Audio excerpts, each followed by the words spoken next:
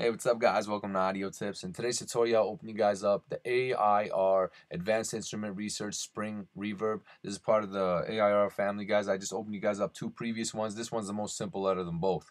Out of all three, sorry. This is mostly for beginners and new users to Pro Tools or the Waves plugins. Guys, what I want to do here is I just want to open you guys up the plugins, show you guys a little overview on them, get you guys to understand them a little bit before you move on to the editing and mixing process. So guys, this one has a couple options for you: pre-delay, diffusion, width, low cut, reverb time, and mix. If you guys want a quick reverb, I say this one's your go-to plugin inside the AIR family, but don't get all stressed out because there's tons and tons of reverbs and there's no rules to mixing or editing.